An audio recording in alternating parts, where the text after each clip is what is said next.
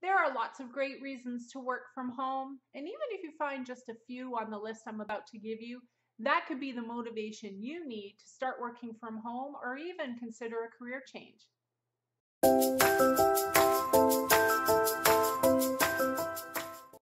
Hi, welcome to the pantry. Perhaps you've seen some colleagues start to work from home even a few days a week, or maybe it's something you've been thinking about for a while, but just aren't sure if it's the best fit for you. We're going to go through some of the questions you should ask yourself as you consider working from home, and of course, a whole laundry list of benefits that would come with working from home. These benefits, not all of them will apply to you, but I bet you if you find two or three, that could be just the push that you need to make that leap and start working from home. If you're considering working from home, here are a few questions I encourage you to ask yourself to see if this is even a good fit for you and your personality. Number one, are you self-motivated? When you work from home, there is no boss leaning over your shoulder or colleagues knocking on your door wondering if your part of the project has been completed.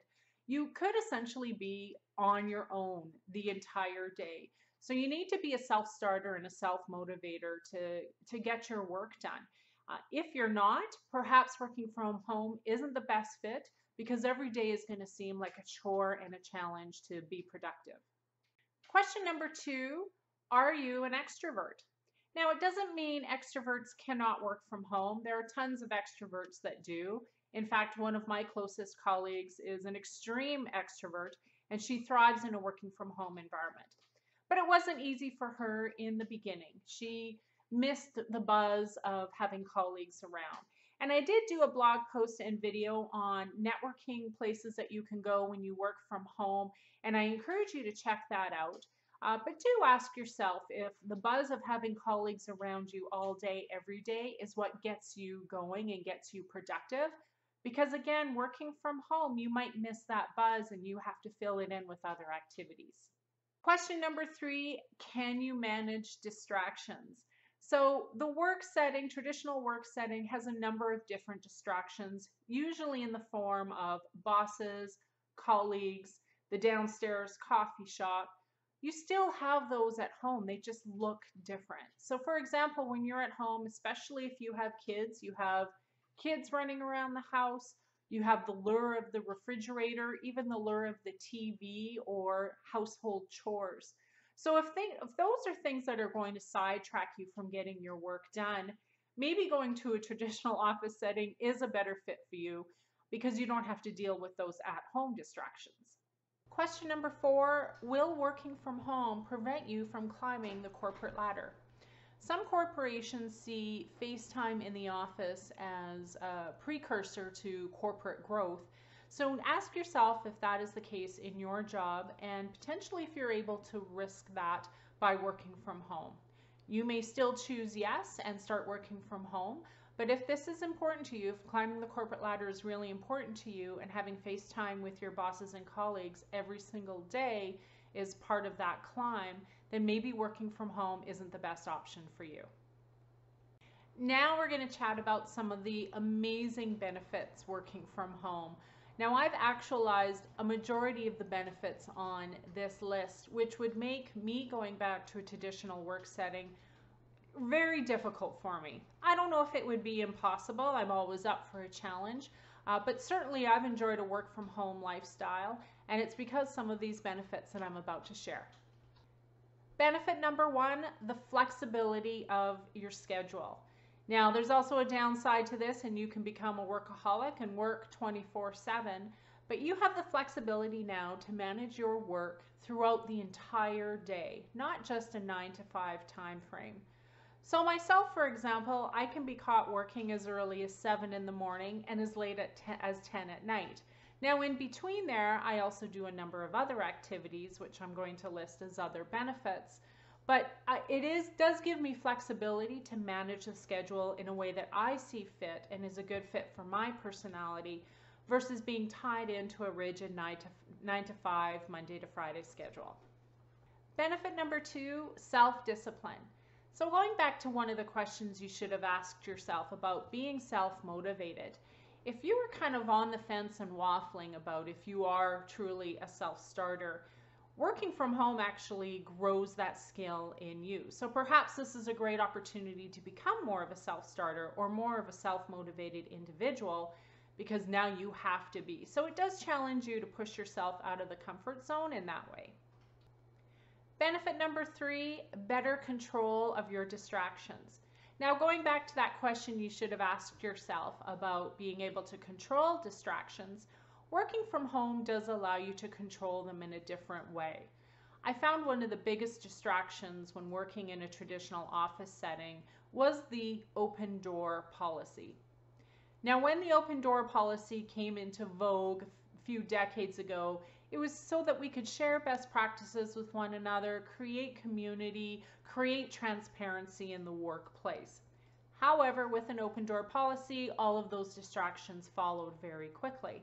When you're at home, you could still have an open door policy, but not as many people are going to be walking through that door. And so you're able to just be a bit more productive. Benefit number 4, reducing your commute time. I don't know what your commute is currently, whether it's 10 minutes to the office or for some people 90 minutes to 2 hours each way to get to their office. My commute is down the stairs, across the hall, and up another set of stairs. So 30 seconds. I do get distracted by the tea kettle in the kitchen, so add a couple minutes, but then I'm at my desk. So reducing your commute time does so much for you. Obviously, it reduces the stress of sitting in traffic for 2 hours. It also gives you 2 hours more productive time each day to tend to things that matter rather than sitting in traffic or sitting on a subway train. Benefit number 5, saving on gas. So again, with number 4 and that commute time, now you're saving on gas or transit tickets, tube rides, whatever that looks like. So pocket that money, spend it on something else, like when you want to go out to Starbucks and get a coffee or tea. Benefit number 6, controlling your environment. Now this speaks to your physical office space in your home. And I'm a big fan of creating a space that's solely yours and something that you can call your own, and you're not sharing with other people, like perhaps in a traditional office setting where the cubicles are side by side. So personalizing your space, giving yourself a little space to breathe, setting up parameters in your family about that space being your workspace, that'll lead to more productivity. But more importantly, having that own space and having it in your home gives you more of a sense of ownership as well. Benefit number 7, more time with family, friends, and pets. And of course, this is the biggest one, right? Now we're not spending 2 hours a day commuting to and from the office. Those 2 hours can be spent in other ways, and typically they go to our family, friends, and even our family pets. So enjoy this time, this newfound time that you have with your family. Benefit number 8, healthier eating. This comes down to the choices you make when you do go into your kitchen during a break or a lunch break, and choosing the right things from the fridge and choosing them in appropriate proportions. But again, it does reduce that urge to eat out and in that stressful rush to just get something back to your desk in a traditional office setting. Now you have a bit more control, and maybe it's that step back where you can kind of analyze what your calories look like during the day when you're in an office setting, and of course making those grocery shopping choices as well. Benefit number 9, more productive. Now this kind of sums up all the other benefits into one, but it should be a standalone benefit as well, because you could enjoy all those other benefits but still squander your time. So now you've been given more time, you've been given potentially less distractions. Now you need to do something with that focused time. So again, my blog has a ton of productivity strategies for you, but now that you've been given that gift of time, let's use it productively. Benefit number 10, less stress. And this is another one of those benefits that may speak to the previous ones, but it should be a standalone benefit, because even with less commute time and a more serene office setting, you might still feel very stressed about the work at hand. I know there were a few years in my work from home job where I still carried a ton of stress until I made some small changes in my lifestyle. But working from home did give me the opportunity to make those changes versus trying to make those changes in a traditional office setting where I wouldn't have been successful. So now I do have a life of less stress because working from home allowed me the opportunity to make those changes. Benefit number 11, this is more so for the ladies out there, but you do save money on clothes.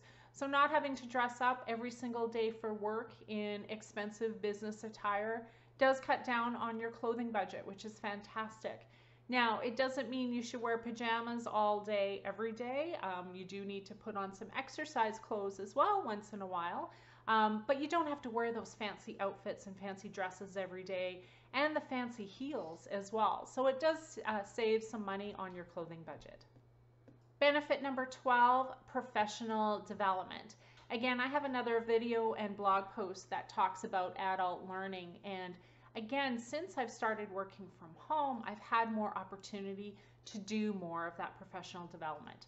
I've been able to attend more conferences because I can also work from the road as well as working from home. I've been able to read a lot more books. I've been able to even attend webinars during the day and into the evening because of my flexible work schedule. So again, it's that whole work balance that comes from working from home and being able to manage your time a bit more effectively so you can fit in those professional opportunities that are important to you. I hope this list has encouraged you and allowed you to see the possibilities about working from home. If you have experienced other benefits working from home, I would love to hear from you as well. Please comment on this video below and visit my blog over at productivitypantry.com to leave your comments and check out my other blog posts about setting yourself up for success while working from home. Thanks for joining me today, and we'll see you next time. Bye for now.